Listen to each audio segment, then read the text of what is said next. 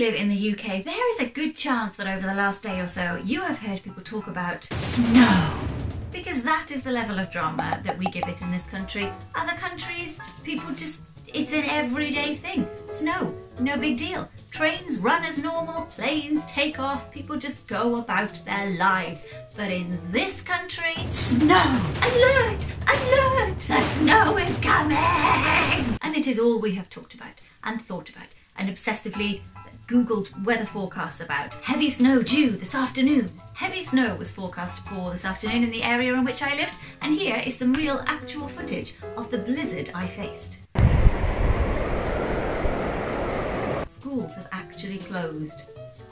And I know it's a cliche that British people always talk about the weather, but it's because we are so unprepared for anything other than like drizzle. Heavy rain breaks us. Heat wave breaks us. Very strong wind breaks us. It's like it's a surprise every time weather happens, but snow affects us like nothing else. I have 3 favourite things that only happen in the snow. Number 1, people walk in the middle of the road because there are no cars. Cars can't run, so people reclaim the streets. This is mine. I shall walk wherever I choose. I shall walk onto the local golf course because it's good for sledging. Is it private land? Should we really be here? It does not matter. The snow has come.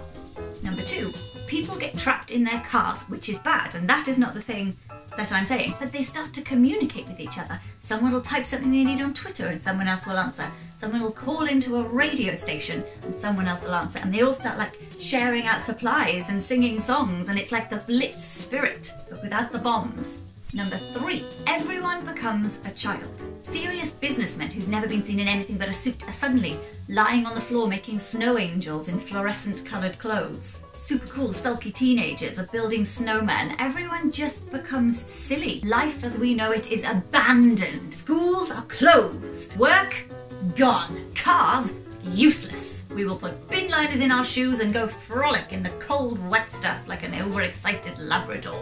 There is something magical in the air with snow, but magical as it may be, we can't handle it. The great snow of 2018 brought this country to its knees. There was no milk in my local Sainsbury's for about 3 weeks. And we will talk of that great snow for years to come, almost as long as we will talk of the great heat wave of 2018. That was a hell of a year for weather. And maybe it's the memory of that year that's prompted the sort of slightly hysterical tone that's been in the conversations of the snow that is coming. I bought my 6-year-old a pair of these. Shops are selling sledges. We get snow for like a day. Now in some places in the UK, the snow has arrived. But here, all the sort of yellow warnings that we've had, yellow snow, have been a little bit of a damp squib. And as much as I was dreading the disruption that snow causes to our unprepared nation, I am secretly a little disappointed by the dusting of sleet that's materialised. Because it's nice to have a change, isn't it? And it's given us something to talk about.